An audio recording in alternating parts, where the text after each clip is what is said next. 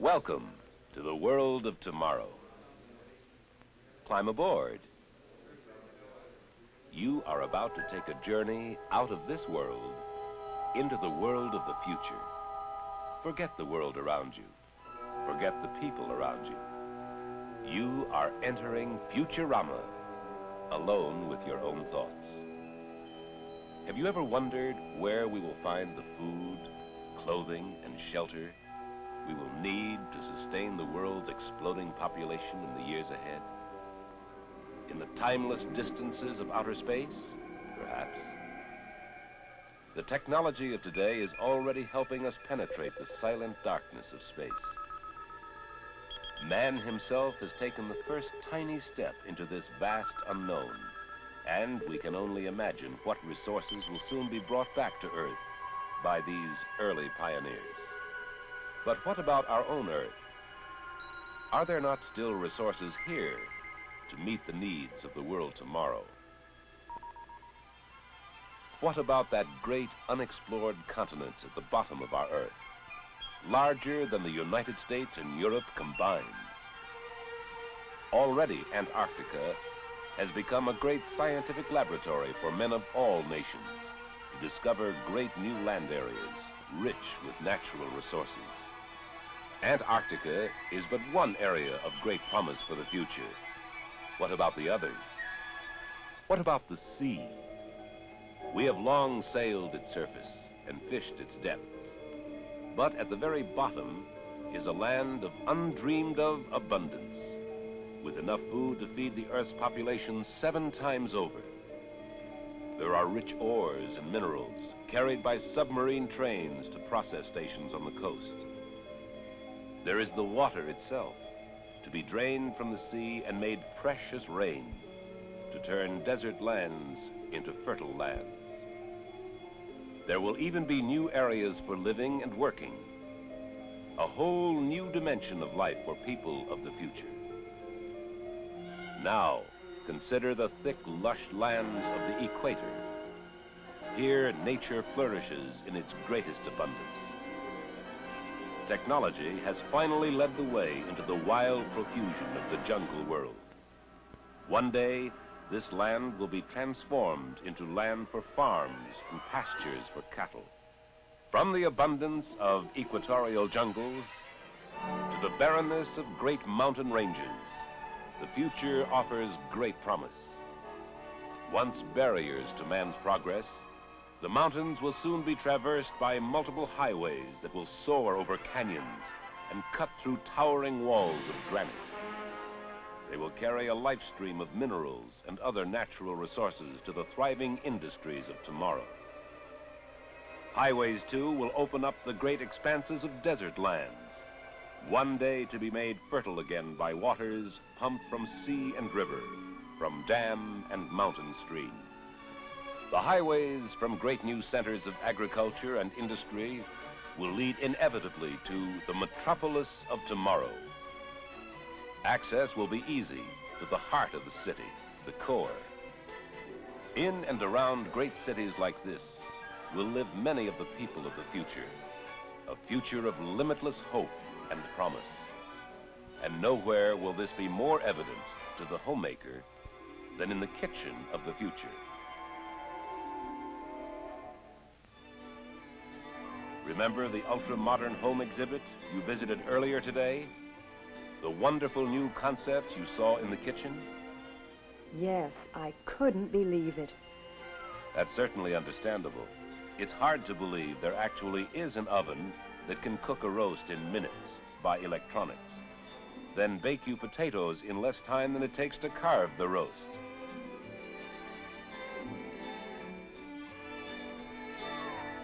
And remember that new idea for the family that enjoys casual living. A refrigerated cart, ready for wheeling into a game room or out onto the patio. Perfect for keeping foods and drinks cool for informal entertaining. Yes, that's a wonderful idea.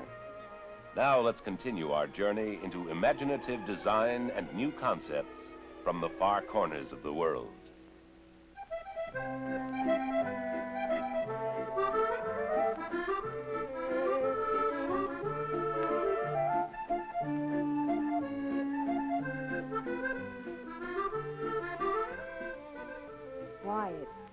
like being on the Mediterranean.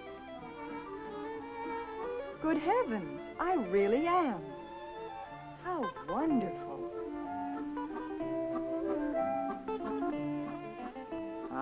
Yummy.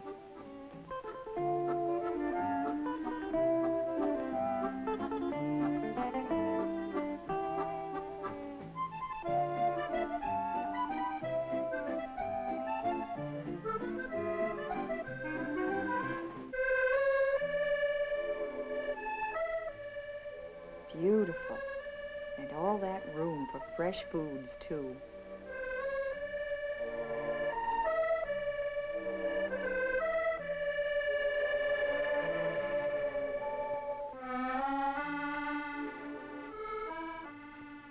My goodness, how can so much frozen food fit into such a small space? And no frost, either.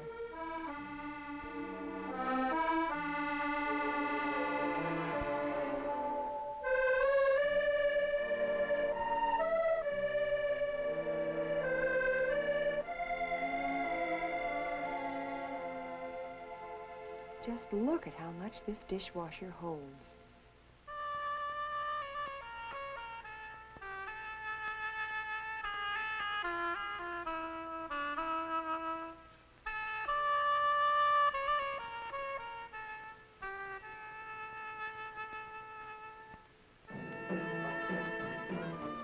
Well, I must say, I certainly am getting around. Now I seem to be in the exotic East. I can sure use a good cup of tea about now.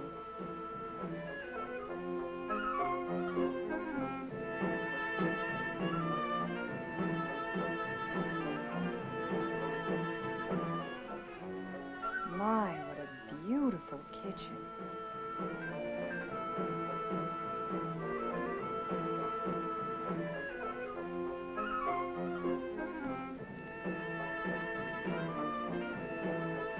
Look what's over here, a laundry center.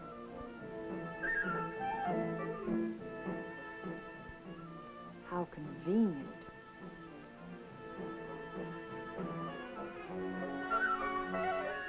And I'll bet this washer will get anything clean, even my most delicate things.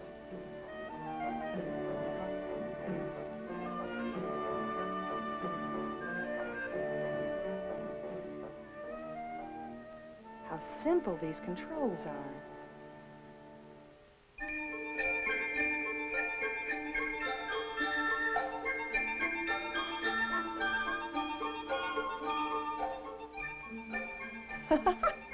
It happened again. And now I'm in the Orient. Well, look at that. A second oven. How wonderful. Just pull it out for easy cleaning.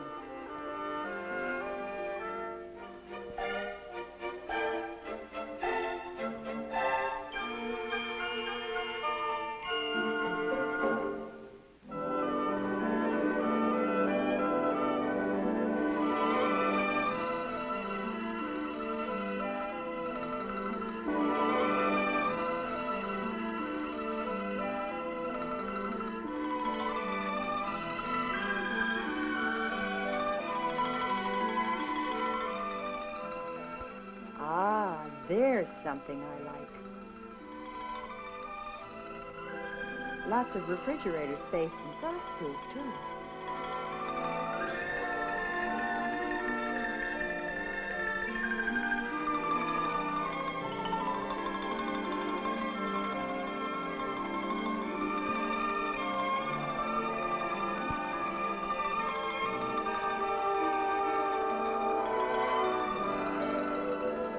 But something smells good over here. Ah, I'll have to sample that. Ooh, that's hot.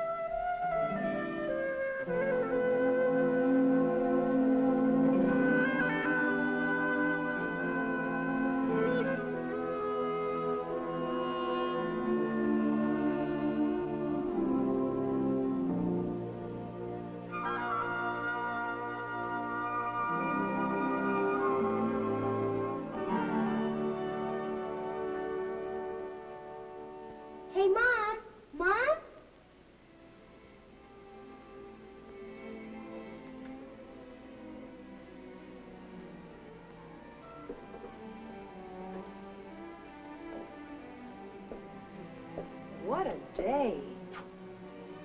My family will never believe me.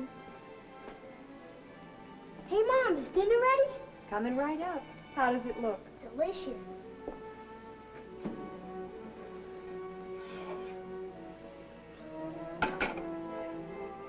Hi, Dad. Hi. Honey. Looks good. Well, I'll start the car, and you can tell us about going back to the World's Fair today. Did you have fun? I sure did. Everything I saw was out of this world.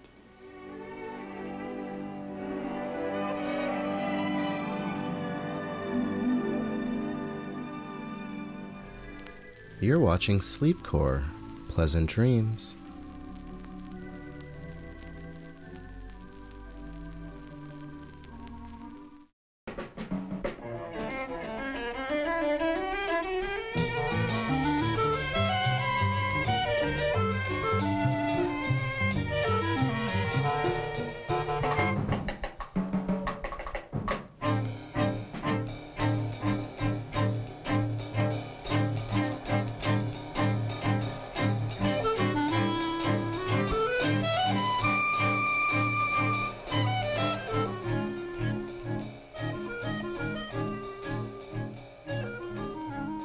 This is the story of a search for beauty. In this search, men first drew inspiration from the forms of nature.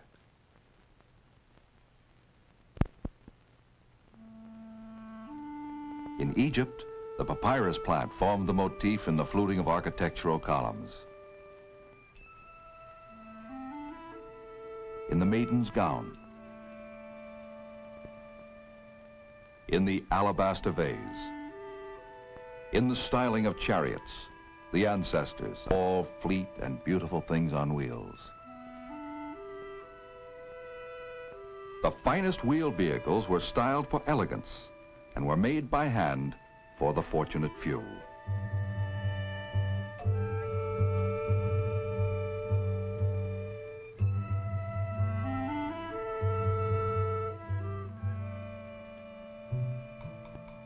But then came an innovation that was a turning point in history.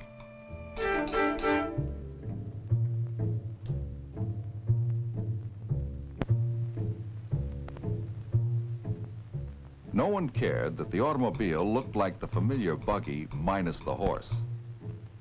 People were more concerned with whether it was safe and how well it would work. Automobiles continued to look like carriages, and much the same lines were used year after year. Then motor cars became a means of mass transportation with steel bodies that could be reproduced in the millions. Late in the 1920s, the Model A replaced the Model T. Here was the beginning of a new motor age, the styling of a mass-produced car so that it would be more pleasing to the eye. As engineers worked to improve the mechanism, stylists worked to improve the appearance. In those formative years, the concept of the modern car was born, as the work of the stylist became an organized search for beauty.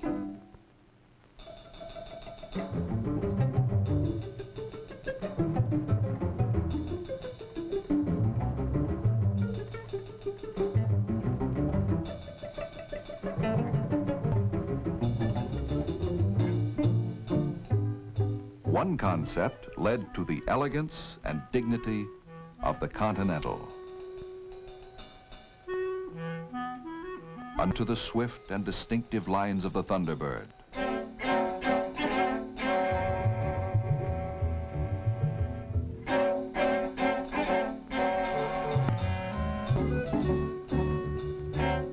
principles of beauty to an automobile. Like the painters and sculptors who preceded him for centuries, he draws inspiration and ideas from the life, the forms, and the art of the world. Shape, proportion, ornamentation, material, texture, color, function, pattern, space, and rhythm,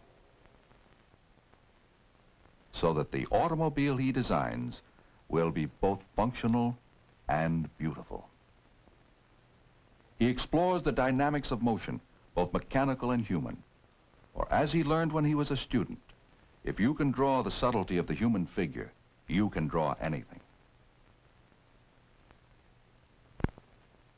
Just as a sculptor may express strength in repose, the stylist must express form that relates to motion. He blends all these elements for the final effect of harmony, order, and interest. The contemporary stylist is part artist, part architect, part sculptor, and part product designer. Like Leonardo da Vinci, the stylist unites art and technology. Leonardo, master of the Renaissance, approached art as a science and science as an art. Leonardo's spring-driven automobile has something in common with this dream car conceived in an advanced styling studio. Both are far ahead of the time in which they were created. Today's dream cars are a source of inspiration for the stylists.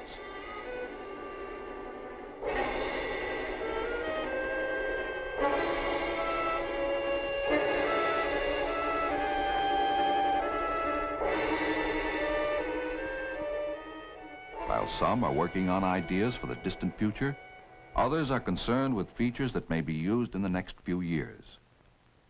In attacking a design problem, the stylist must think first of the vehicle's occupants. Safety and comfort, along with beauty, are of basic importance. He explores many directions.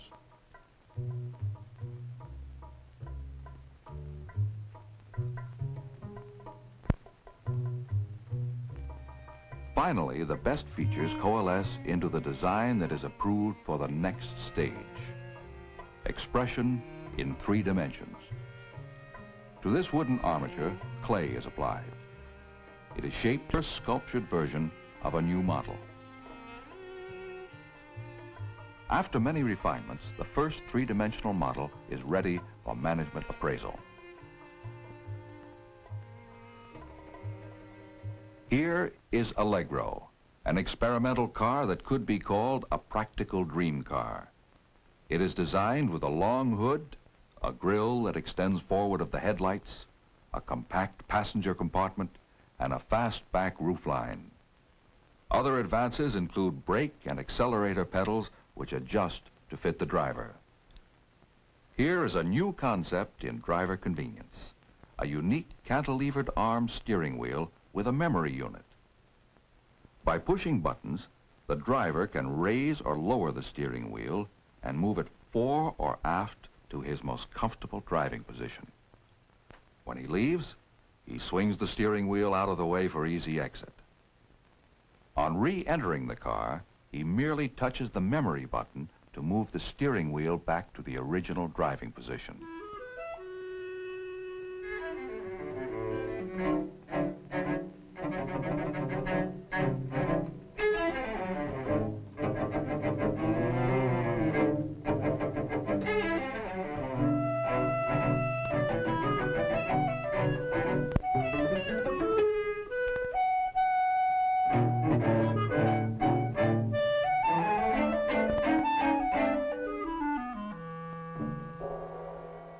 This is Cougar 2, another practical dream car. It's a 2-passenger GT or Gran Turismo. Function is the keynote of the interior design. The leather seats adjust individually. Instrumentation is complete and clearly legible. Controls are located for optimum convenience, and the carpeting enhances soundproofing as much as appearance. The Cougar 2 has a fastback roof, concealed pop-up headlamps, and is powered by a high-performance V8 engine. It could be engineered for speeds in the 170-mile-per-hour range.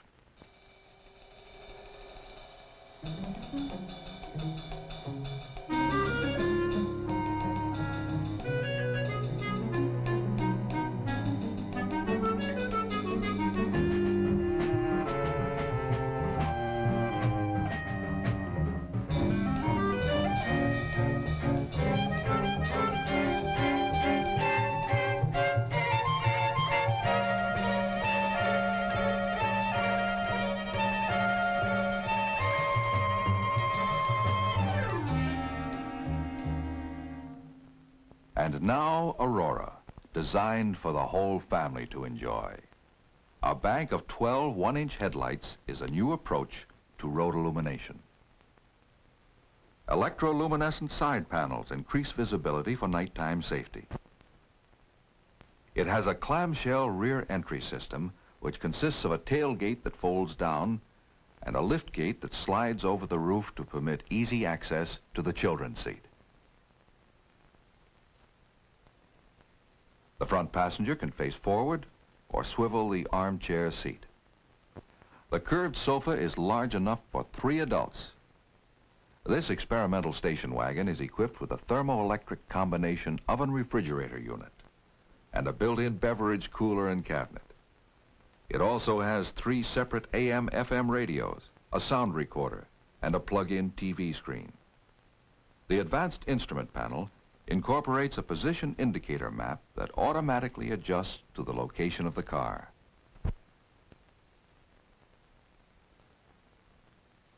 A lane speed panel for expressway driving. A large speedometer with individually illuminated numerals to highlight vehicle speed and a constant speed control device. With variable ratio steering, the steering bar requires only 1/2 turn from lock to lock. Sits in a contoured cockpit seat with a high back for support.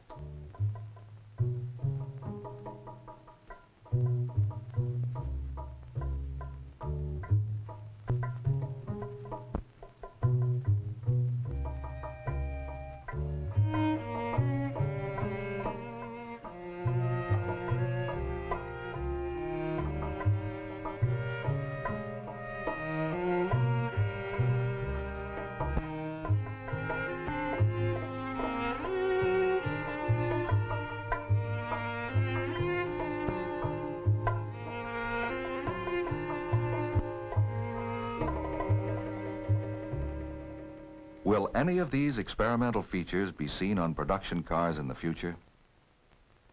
The public will decide. Experimental cars are displayed at places such as the World's Fair to evoke consumer action. When many opinions are evaluated, the features consumers like. As the search for beauty continues, the stylist focuses on the future that lies just ahead. Years ago, custom-built horseless carriages reflected the tastes of the very wealthy. Today, the lowest price cars provide attractive and tasteful interiors. And stylists are working on many ways to make them even more comfortable and more exciting in years to come. To please a very style-conscious public, the interior designer evaluates thousands of fabrics before making a selection. But the search for beauty must be more than surface deep, and the stylist is as concerned with function as he is with form. By definition, a stylist is one who advises concerning current styles, as in dress and furnishings. Today, the term is in the automotive industry to differentiate between the designer of the vehicle's appearance and the designer of the mechanical parts and structure. Obviously, these creative processes overlap. Like his predecessors, the stylist, by inclination, skill, and training, is predominantly an artist. Yet, in order to exercise his art, he must have a working knowledge of engineering, of the properties of many materials, and of costs and sources of supply. Thus, he is an industrial designer who applies total performance of vehicles. Sometimes the stylist's experimental car can be moved almost without change to the assembly line. Such a car was Mustang II. What gives this car its look of total performance? First, inside. An interior that's inviting, comfortable, and sporty, with an instrument panel that's deeply padded and hooded. Now outside, the unique grille, long hood, low top, and short rear deck. Sculptured side panels to lower the profile. Round wheel openings to emphasize the wheels and suggest power and performance.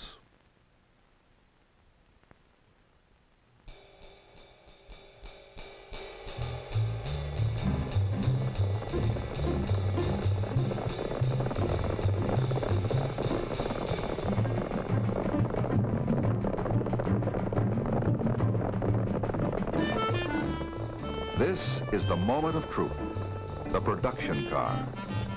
The work of the stylist, begun over 20 months ago, has been translated into fabric, rubber, glass, and metal.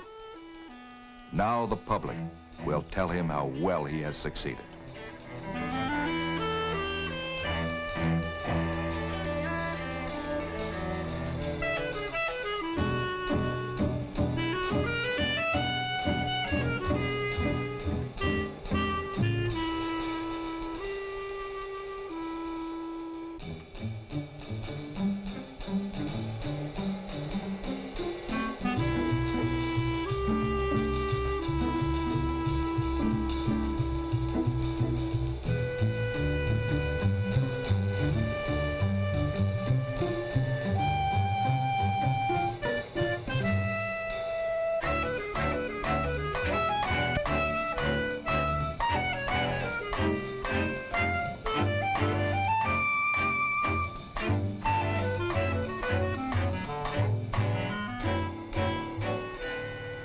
This story of styling ends here, but the stylist will turn again to his practical dreams.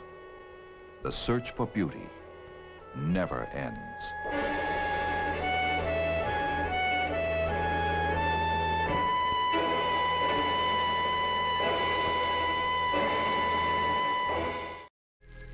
You're watching Sleepcore, media for insomnia.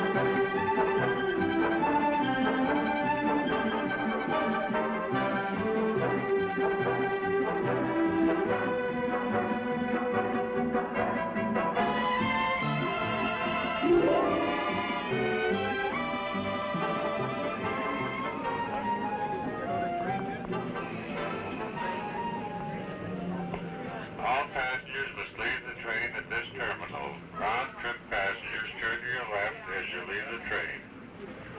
Exit to your right.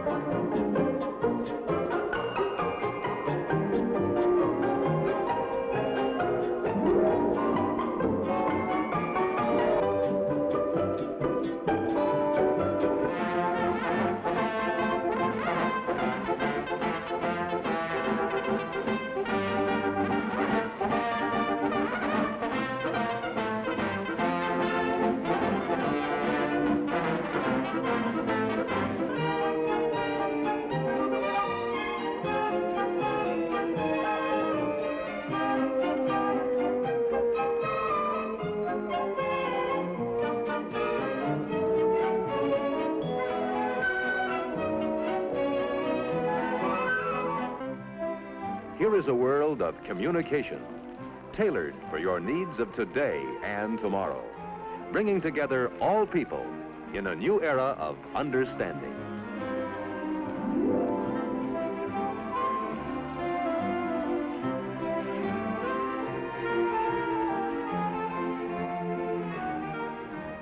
Keeping in touch by means of the amazing new Bell Boy is the Bell System's answer today for doctors, salesmen, delivery men, or anyone who must be available at all times in the fast-paced world of Century 21.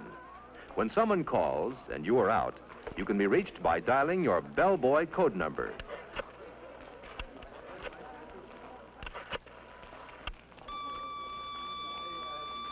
When you get a signal on the Bell Boy, you can go to a phone to call your office or home and get the message. This is the automatic dialer. Just listen for dial tone, insert a number card, and press the start bar. The Bell System automatic dialer dials for you more quickly and easily than you can do it yourself. Numbers you call frequently can be punched on small plastic cards. Pick a city, then see how fast direct distance dialing really is. Dial the area code, then the weather report telephone number. Presto, instant weather. With DDD, most calls go through in 20 seconds or less. Here you see the Bell solar battery in action, turning light into electricity to run this display. Solar batteries are used to convert sunlight to electrical power and make our satellites talk back from outer space.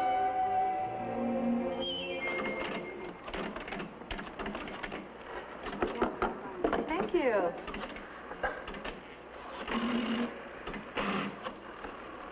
Hi, this is the Bell System's new touch-tone dialing. With this indicator, you see how many seconds you saved the new way. Let's try it. Okay, I'll race you. Ready? Go.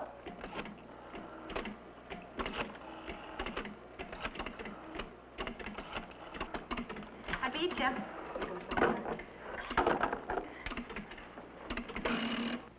Welcome to our exhibit. I'm glad to have this opportunity to tell you about the telephone switching center of tomorrow.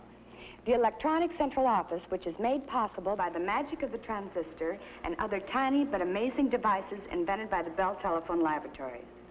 Imagine, if you can, an electronic brain operating at millionth of a second speeds. I say brain because the new electronic central office will almost think for itself. It will not only carry out instructions you dial into it, it will also remember instructions you provided earlier. These memory features will offer many convenient services I'm sure you'll be delighted with. For one thing, you'll be able to reach frequently called numbers by dialing only 2 digits.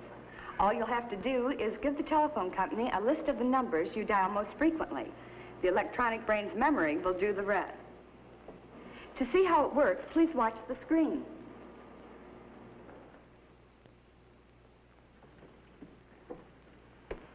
Is it time to phone Grandma? Now, let's see. All right. Now, let's say you want to call your mother, who lives in Des Moines. You call her fairly often, so the telephone company has assigned 53 as your special number for making this call. When you dial the 5 and the 3, the electronic central office's brain says, uh-oh, something special, searches its memory for what those 2 digits represent, and dials the area code plus the full number in Des Moines for you. Hello? Hello, Grandma. Ever been invited out for an evening and had to turn it down because you're expecting an extra special call? Well, the electronic central office will solve that problem for you, too. When you do go out, it will be a simple matter to have your calls transferred. All you'll have to do is dial a special code, which tells the equipment's brain you want your calls transferred, and then dial the telephone number where you can be reached. Our amazing electronic central office will take it from there. I think it's a wonderful call for you. No, you stay there. Wait. Hello? Diane? No, this isn't Diane. It's Linda. Linda? What gives? This is Jim Morton. I was calling Diane Brown. Oh, yes, she's here. She had her calls transferred to my house. Hi, Jim. And what about those times someone has tried to call you and your line is busy? We've thought of that, too. fine, Sarah, that's fine. I'll have the information for you at the meeting next Wednesday. When you hear the beep tone on your telephone, you know someone else is trying to reach you. Sarah, will you hold on just a minute? Someone else is trying to reach me. All you do is flick the switch hook to hold the first call while you Hello? take the second. Oh, hello, dear. I was just talking to Sarah. I see. Okay, dear, but you tell Fred next time he's in town he's to bring Helen, right? Bye, dear. You flick the button back and go on with your first call. Hello, Sarah? That was Bert calling. Easy as pie, isn't it? And here's another feature you're going to find handy. Now look. Sarah, Jane knows a lot more about that than I do. Why don't we get her on the line and find out? Okay, just a minute.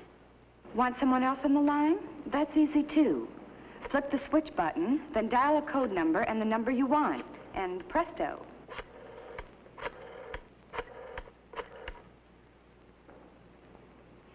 Hello, Jane? This is Martha. Listen, I have Sarah on the line, and we want to know what to do about... As we look to the future, we see many extras for tomorrow's telephone users. One day, you may be able to call home and automatically turn off the oven. Or, from a public telephone a couple of 100 miles away, turn on your home air conditioner and have the house nice and cool when you return from your hot trip. It may even be possible to call and water the lawn during that dry spell when you are many miles away on vacation.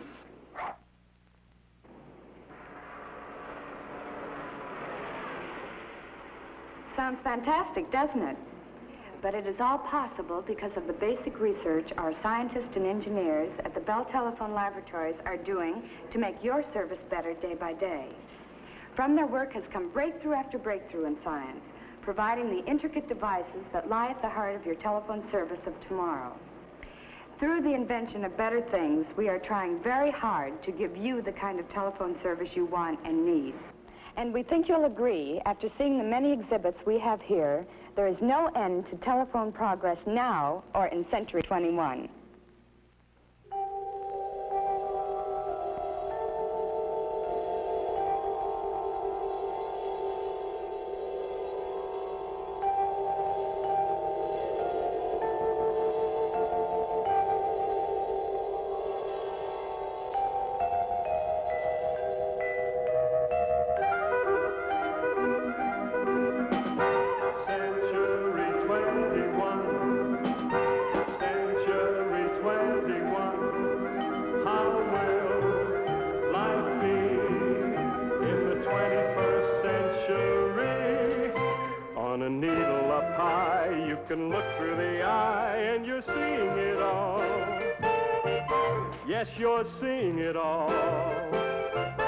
As the present unfolds, what the future beholds, you're elated, fascinated.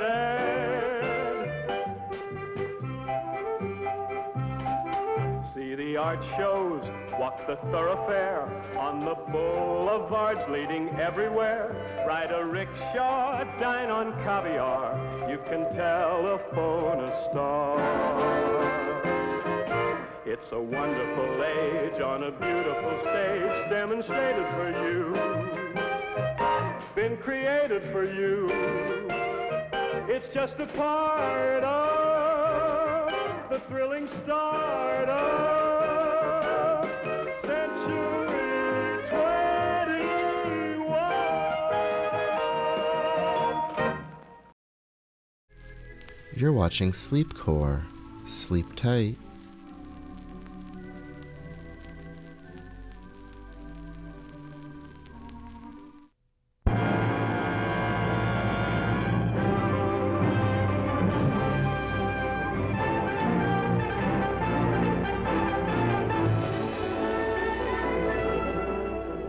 Tomorrow going to be like?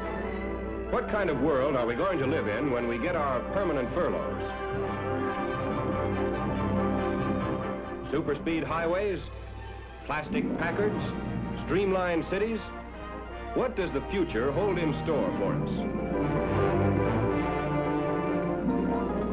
To get a glimpse of that future, Army-Navy Screen Magazine presents a new department, Tomorrow. previewing our post-war world, the job opportunities, the new fields ahead. For the first in our Tomorrow series, let's look into a brand new development, television. Here's an expert with the lowdown on the inside facts, Dr. Orestes Caldwell, editor of Electronic Industries and former member of the Federal Communications Commission. I'm glad to have this opportunity to speak to you men and women in the service of America. I believe in this world to come. I think it's going to be a pretty good world. But I've been asked to tell you about television, so I'll trim the philosophizing. Television is most certainly here to stay. It's going to brighten the world of your home. But more important to many of you, it's going to create a lot of new jobs. Now, none of us like crystal gazing, so let's take a look at what is actually happening now. 9 experimental telecasting studios are already operating, with pre-war equipment and skeleton staffs. While the electronic industry is busy finishing its war job, a handful of people, girls, ex-vets, older men, are keeping the television field alive, experimenting, ironing out kinks, but proving that television will definitely be part of American life when the go-ahead comes. Sight teamed up with sound to bring the world to your easy chair.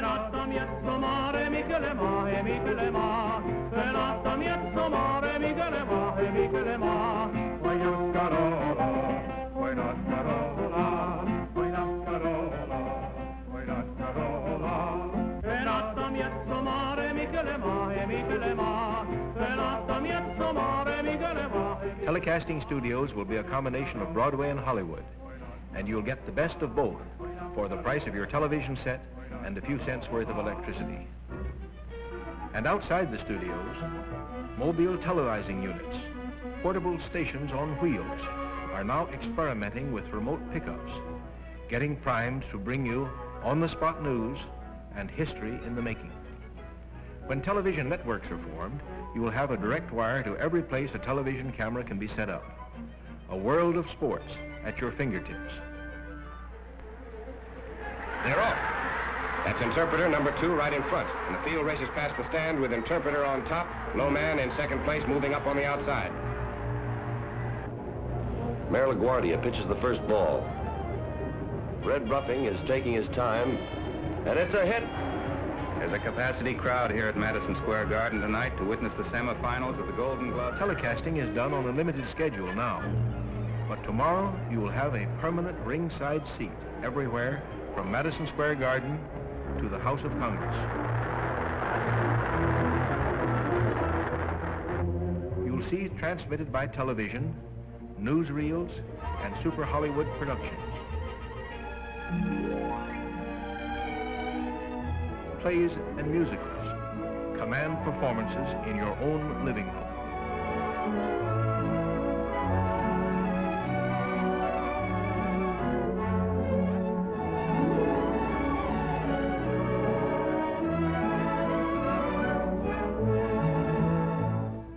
These men at Halloran General Hospital, where there are 100 sets, can tell you television is here to stay. Even now, without the technical improvements that will come after the war, the television picture has the quality of a good home movie. The pre-war models in use today have a small screen, but here's a practical working model with a 16 by 22-inch screen that goes into production just about the time you're being measured for civvies. This is NBC, the National Broadcasting Company.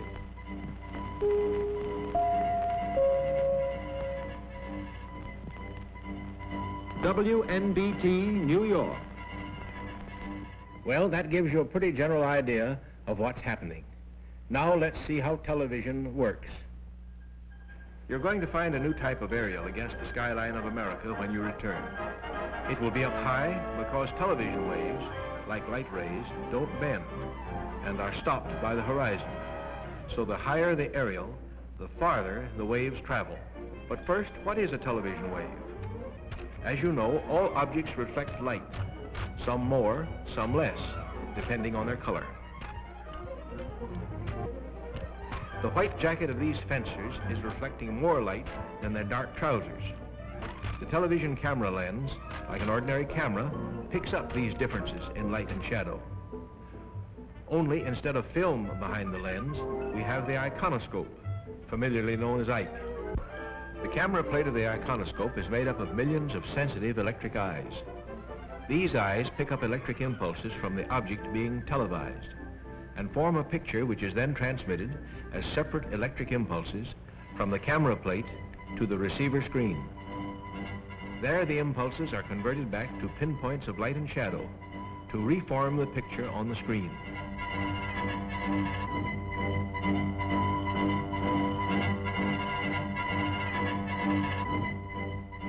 Here the process is slowed down for you. Actually, the impulses travel from the camera to the receiving set at the rate of 4 million impulses a second, forming the picture in motion. Fantastic. But our children will grow up with this miracle enriching their lives and giving them a new understanding of the whole world. Gosh. By harnessing electrons and vacuum tubes, our research scientists, backed by American industry and manufacturing skill, have developed this new means of communication to the point where it promises to become a post-war billion-dollar industry which can serve our nation and the world in new and wonderful ways. Let's listen to a man who knows. He is one of the great leaders in the world of electronics, Brigadier General Sarnoff, President of the Radio Corporation of America. When the First World War ended, it was my good fortune and privilege to play a part in the launching and subsequent development of a new industry called broadcasting. There were some who said it had great promise. There were others who said that it was a noisy, sputtering gadget, a passing fancy. The rest, you know. Now let us see what possibilities exist for television once the war ends. Here are the possibilities. In the manufacturing field, 60,000 men and women will be needed to make the first sets, which will retail for about $200, with 18 million Americans ready to buy them. Help wanted. Electronic experts, assemblers, wiremen, machinists, finishers, testing personnel, sheet metal workers, drill press operators, spot welders. Television is just made to order for GIs with radio and radar experience. 85,000 maintenance men are going to be needed to install and service the 30 million sets expected to be sold within the first 10 years of full-scale production. And in the distribution end of the business, 135,000 jobs are going to open up in the new shops and sales organizations that will supply the huge consumer demand.